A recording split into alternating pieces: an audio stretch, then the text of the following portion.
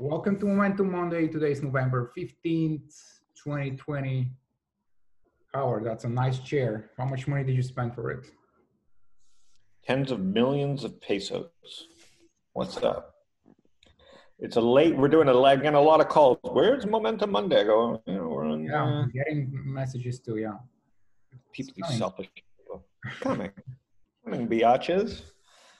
Okay, just push-ups. Yeah, push-ups, dude. I couldn't do 10. Now I can do 20. What do you think? If you can do 20 real push-ups, I would be impressed. And my boobies actually touch the floor. So they're actually almost military style. What's that? Well, mine's sag, so I get an extra foot of play. Yeah. All right. Used to be I made fun of you, now you make fun of me. That's the shoes. Really. The shoes have turned. Or as they say in Bulgaria, pass the potato. Ha. All right, Gary Shandling, welcome to Momentum Monday. Exactly. All right, let's talk about the market a little bit. Why? It's terrible. Things are terrible. Couldn't be worse. It's a bear market. Economy shut down. President's in a bunker. New president's 105. There's no way. Let's pull up the charts. There's no way the market's doing well. Oh, look. The wall of worry, the greatest wall of worry since the Great Wall of China was built, basically. Yes. I mean, basically half of Europe is in lockdown. In US. Listen, the easiest way to get Europe out of a bear market is lock them up. Lock them up became the slogan for how they unleash the market gods. Just lock everybody up and the market goes up. It's fascinating. And yet, if you go around the world, stock market indices are just making new highs. It's not just the US. It's the Netherlands, it's China, it's Japan. I mean, almost everywhere you look at. Turkey, Istanbul. Wow, they have currency issues, so yeah, that's understandable. It's a fake market, but still, every market's fake. Last Monday, Pfizer and BioNTech came out and said that their COVID vaccine is 90% effective. And the market just went crazy. Russell 2000 gapped up 7%, something that you typically see. 7%? Yes, it was a 7% gap in Monday morning, something that you typically see like in the depths of a super big bear market, but this time it was a 7% gap to new all-time highs. Good point. That's we're looking at the Russell. We go back to a monthly. I mean, this is the index we all complained about. I mean, that is, I'm fascinated because I can't explain it, and that's what makes the markets fascinating. Small business is shut down. It's fascinating. Well, the market is a discounting mechanism. So supposedly, now that we have at least one working vaccine and we are anticipating several other companies to report similar results, so at least it's on the horizon that probably by the end of next year, most of the world will have easy access to a vaccine. When the vaccine comes, where would you take it? If they said you have to take it in the forehead, would you take it? Why do you need to take it in the forehead? And forehead or ass. You have two choices: your forehead or your ass. If that's my only option, I'll take it. Whatever it needs to be taken. Ivan, you've heard it here first. Ivan would take it in the ass. Okay, it's fine. You know what? We're starting to look alike. It's kind of creeping me out. Huh. I don't know. All right. So anyways, you're right. America's starting to finally see, as we said months ago, betting against corporate America when death and money is on the line, bad idea. So here comes Pfizer. They did it all themselves. Didn't even move the stock. The companies, well, they're a $200 billion company. Now, what did this Bantex do? I mean, it's BioNTech. They actually developed the vaccine. Pfizer is just the distributor. They're doing the distribution, from what I understand. So that stock, wow. It's just, what a great time to be an investor. What a fabulous time. Yeah, if you own Pfizer at $200 billion, you got to have your head examined when there's so much opportunity. Look at that. Pfizer, 20 years of nothing. It comes up with a vaccine for COVID and it's still in a base. Fucking markets are just aren't the markets amazing when you see that? It's like they fucking could save the world and the stock doesn't do anything. And then Uber, which won't make money forever, is at an all-time high. Exactly. Yeah. Who would have thunk? The markets are amazing. Uber will deliver these vaccines to be given to Ivan's butt and never make money from it, and the stock is at all-time highs. Whereas Pfizer has, I don't know, many tens of thousands of scientists comes up with this thing without the government help. I'm sure they're taking government help somewhere. Fascinating. All right, sorry, Ivan, keep going. Small caps. Yeah, we had a significant 7% gap to all-time highs. And in the same time, all the stocks that benefited in 2020 from all the COVID restrictions, like Zoom and Peloton and QDell, many of those stocks had 15 to 30% drop last week. Yeah. And people are saying, oh, we're going to go into lockdown too. That is how you get buried. No, I'm not bearish on Zoom. I own a little bit, but it's in my 8 to 80.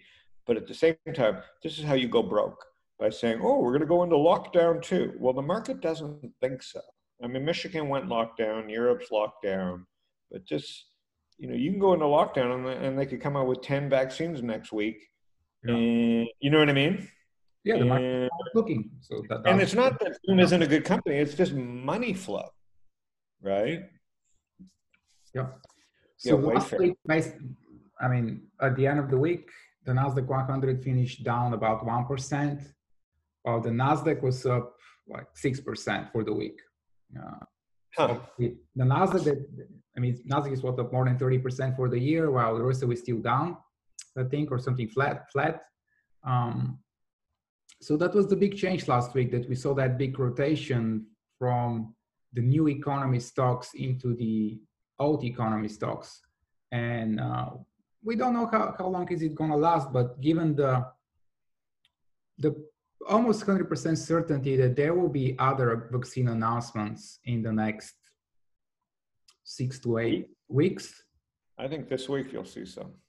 We might see, more gaps, and it might be really, it's not going to be as easy. The QQQ might not be as easy hold as it was,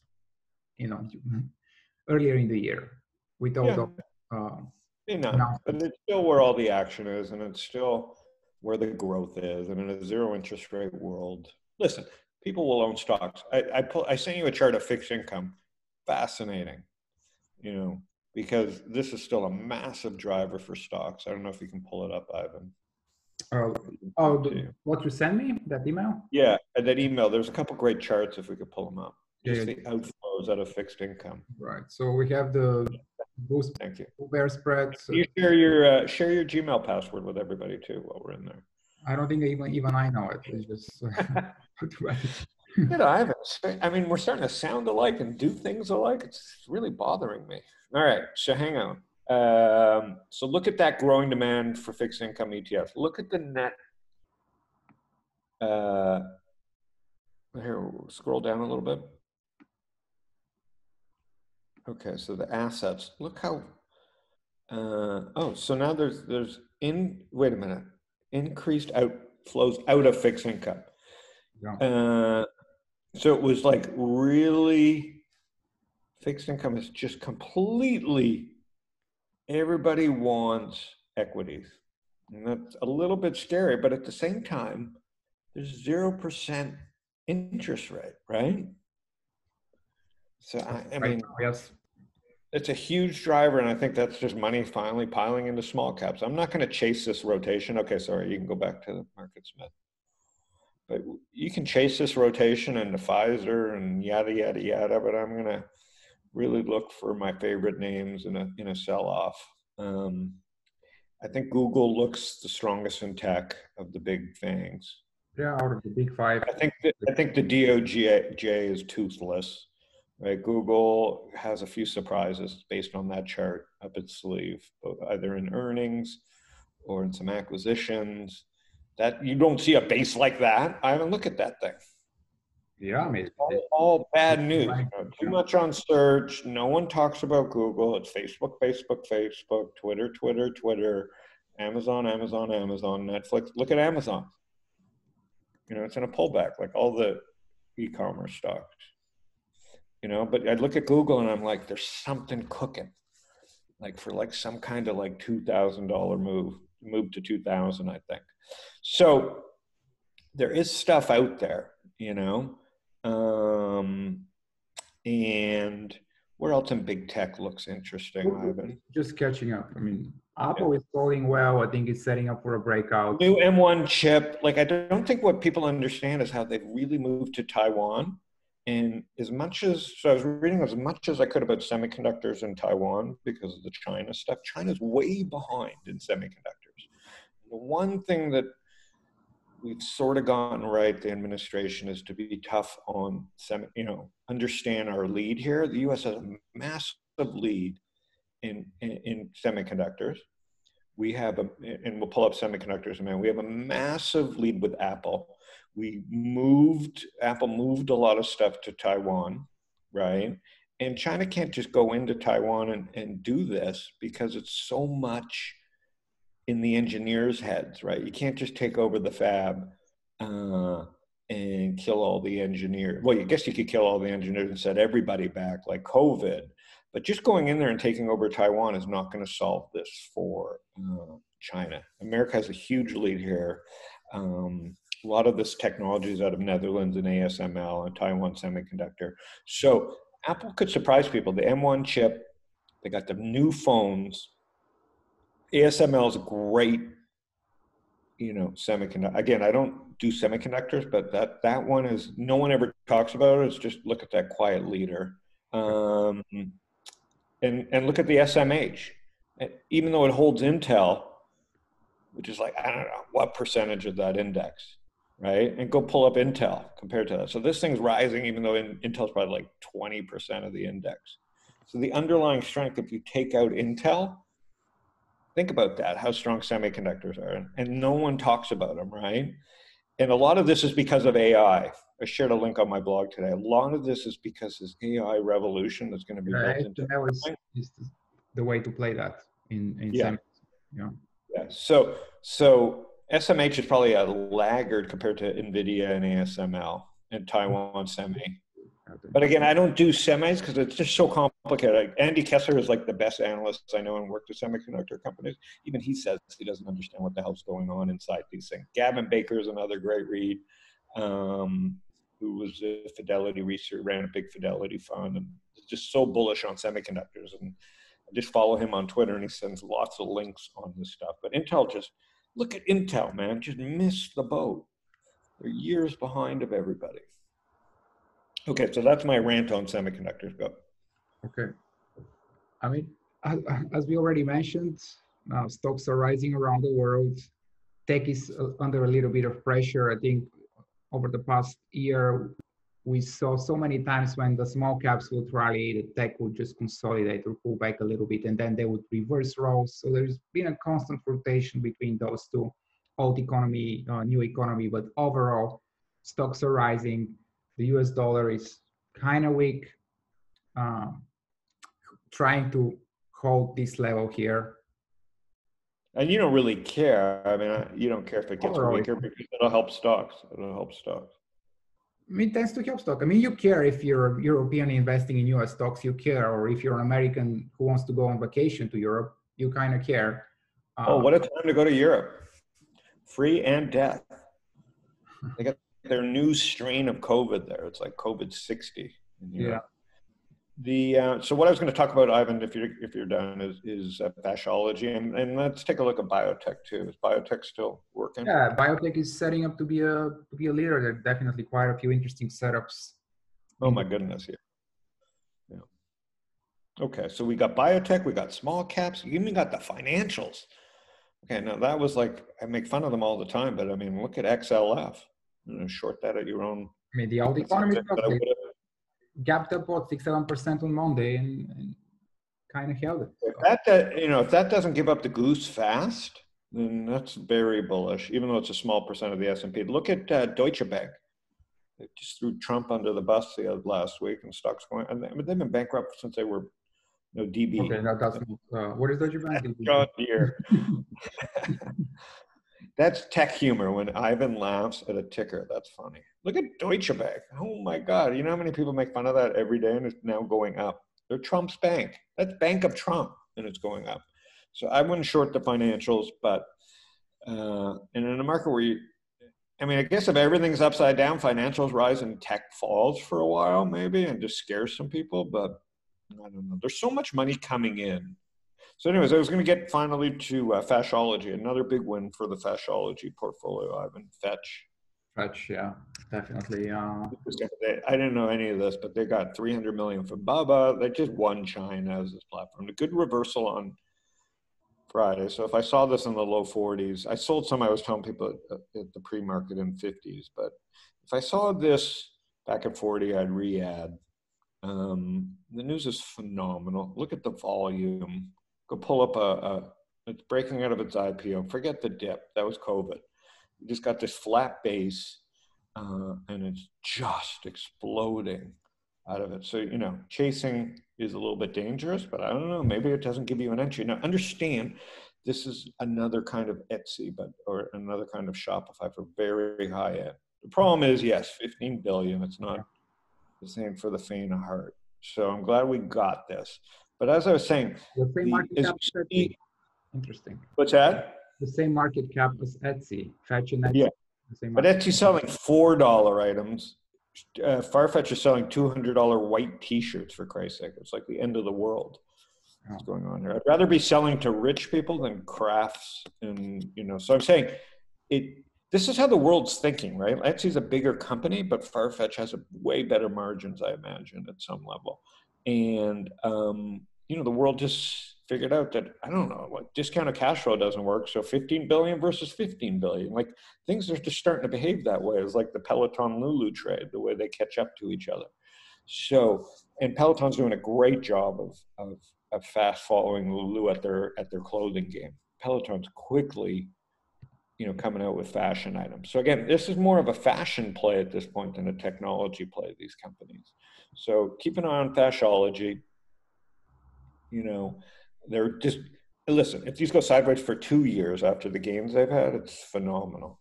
But as fashion becomes less about like seasons and more about materials and more about how you feel, that's why Lulu, they're not trading like the Gap used to do and being really volatile, right? They're just growth stocks. And I'm seeing a ton of startups in the fashion technology space. Yeah, even the Gap. Okay. So I'm trying to think what else. Japan we talked about. Asia's strong. Europe shut down.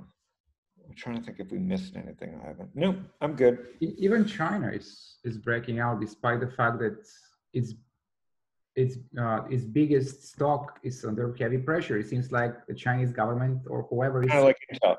Yeah, but now that's just fuel for the upside. You can't stop Alibaba. And the Chinese want money like everybody else. The Ant deal will get done eventually. So, seeing Baba at low 200 is probably a gift. In the zero interest rate market, it's probably going to be $1 trillion. China wants $1 trillion company. Just, you know what I'm saying? Like at some level, China wants $1 trillion company themselves. Mm-hmm. So I think if there's a safe bet in this world, it's that Tencent and Baba get their chance at $1 trillion. So that's my bet on Alibaba, is that they become the first Chinese to $1 trillion. But Tencent's catching up, huh? Yeah, they're about the same actually. 730 and what was Baba? Tencent is bigger than Baba right now. So I own them both right now. I'm buying Baba dips, just personally. Take a look at PDD. This thing's crazy. Yeah, this is like Pinterest meets. Look at that thing. This company's like, how this company's 5 years old. It's 178 billion. Yeah. It's unbelievable. Incredible growth, just like. And the name, I love the name, Pinduo Duo. Like Chihuahua. It's like Chihuahuas, but for internet. Third party. So it's Shopify meets, I don't know, it's like a little bit of everything. Started out like doing agricultural products, Ivan, in China. Mhm. You know, so you've been following. Oh, look at that, JD. Wow, wow, wow. Anyway, so you can stop China tech, but you can't stop China internet because they're serving the Chinese population, right? The problem with China is you got to worry about fraud. So, you know, that's always a risk. Like Luckin Coffee, LK. Yeah, Remember that exactly. And I mean, the past few weeks, all the Chinese electric car Oh, the companies vehicles. Yeah, yeah. have been on absolute fire. I They mean, reversed a little on Friday in IO, Ivan. yeah, a little bit, yeah. But if you just, I mean, the moves in them have been something similar to what we saw in Tesla. I think This year. bigger, 1,000%. Yeah, I mean, Tesla. XPEV, and then there's the other one is, but Tesla's doing great considering the gains, just to hold those gains. Yeah, look at this. Fascinating. I mean, it could spend the next 4 or 5 years basically sideways in a big. It won't. I mean, something's going to happen. I think the biggest news of the week, I forgot to say, is the ArcG, Kathy Wood, they took over her company. So that could be like the biggest. We could look back at that and go, those idiots paid the top dollar. This is an asset management firm. She's got how many under management? And this woman built the firm and they kind of went back in and took over a firm this weekend. She has the most, I mean, the best performing ETFs this year, like Yeah. several And of them. sure enough, to get bought out, that would be the sign of a top for tech short term is this weekend. So I wouldn't, you know, we could look back in 6 months and go, oh, I can't believe those idiots paid top dollar for an ETF company right at the top. So anyways, I think there's some reasons that tech could be an underperformer for 6 months or so. But at the same time, that's where the growth still is. So have a great week, everybody. Ivan, thank you. You too, Howard. See you next week. Get this out to the people. Get this out to the people. I will.